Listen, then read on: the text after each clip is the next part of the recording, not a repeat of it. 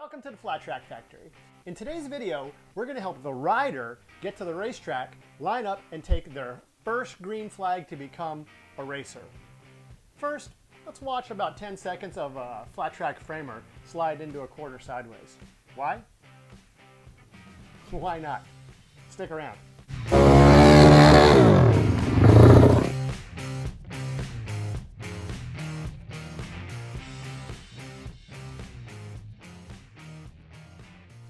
There are a few assumptions and caveats to even have this discussion. One is that the racer-to-be knows how to ride, and they have access to a motorcycle that runs and some transportation and some gear. I will touch on a few of those, but really those are other topics. In fact, I've covered them before in other videos on the Flat Track Factory channel. I'll put the links in the description, and you can go take a look at those at your leisure. But as far as gear goes, the video that I have, my opinion, of course, debatable. Is it totally right? No. Will I add to that as time goes on? Yes, of course. But it's a discussion point, somewhere to start, and that's where I started. The only thing that I didn't address in that gear video that I can think of right now is your shield or goggles are going to fog up, and you need to make sure that you have a way of handling that. So that will be addressed when I talk about some equipment and chemicals. So take a look at the gear video. I also have a toolbox video. You could take more, you could take less. I'm going to recommend that you take a well-maintained motorcycle to the racetrack for your first time and don't touch it. The toolbox video is a nice aside. Really, most of the channel is tuned towards somebody who wants to get started racing or the newer person. Not sure how that happened, but that's kind of what it is so far. And mainly I just want to make racing more accessible. So if you have any questions about that sort of stuff, I'm always happy, and that's what this video is about. Let's talk about taking just your bare minimums. This is going to be, I'm going to say the motorcycle, all of your gear, just some limited tools, and a chemicals crate. That's going to be your invisible glass or your Windex, and then your no fog for the inside of your shield, some rags, paper towels, and just some basic lubes and cleaners. That's going to be just kind of a super minimalist way to get to the track. So gather together that. Next thing that I think that you should try to gather up for your first race is a helper or a friend or somebody else who's going to race with you. You really need somebody at the track there with you. Those of us who have been racing a long time, sometimes we can get away without taking a friend because we know the community and we have friends. You'll make them. You won't be able to help yourself to make friends in this community, so you'll get one. But the first time you go, you need somebody there to kind of devote themselves to just kind of get you through the day, because it can be a lot the first time. The next key to successfully becoming a racer is finding the race and digging into the particulars. So find an organization. Internet's a great source.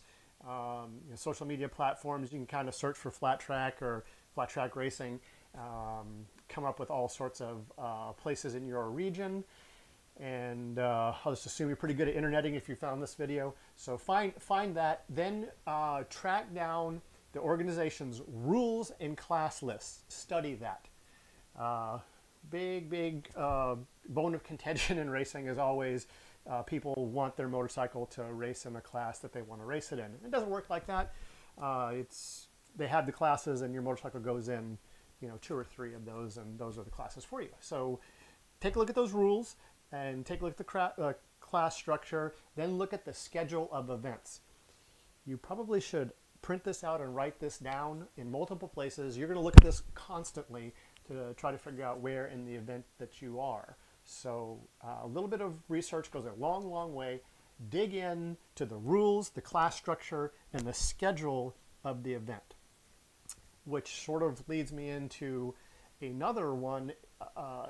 Another tip is maybe go to a race and watch and study, imagining that you're involved, where you could sit back and not have all of the stimulation and excitement and anticipation of the event swirling in your head, just by checking it out for a while. Just go up and talk to some people. Look for some of the silverbacks of the sport. Talk to them. We're a real friendly group of people.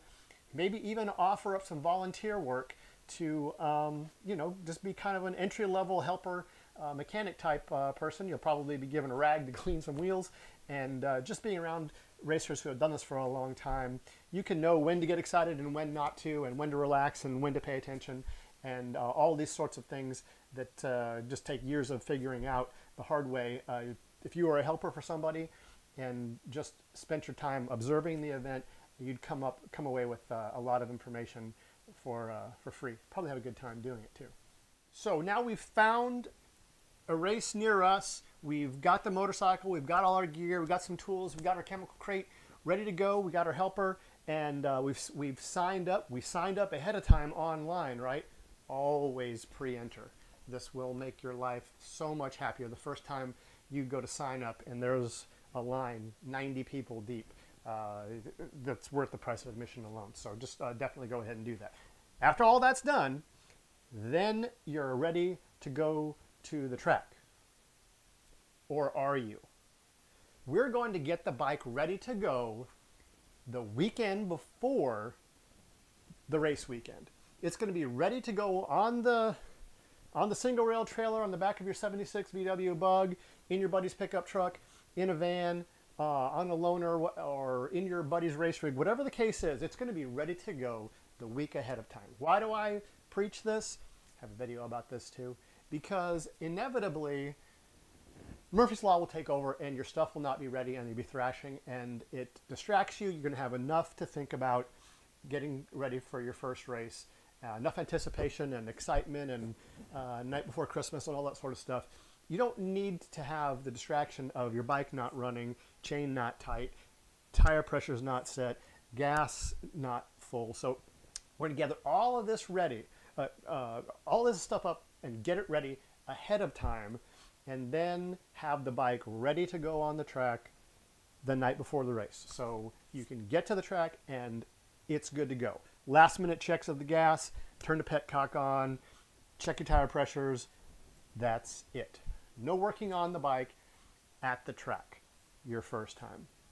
There's my opinion of how to have a successful, safe, fun transition from rider to racer. Let me know in the comments below what you think I missed. About this time, if you're still watching, YouTube's going to pop up some various videos from the Flat Track Factory channel that it thinks you might like and a subscribe button. Go ahead and hit the subscribe button, hit the notification bell. Lots of boring reasons, kind of crazy things that go on behind the scenes, but that helps this type of content be visible and ultimately get to more riders that we want to become racers. Thanks for watching.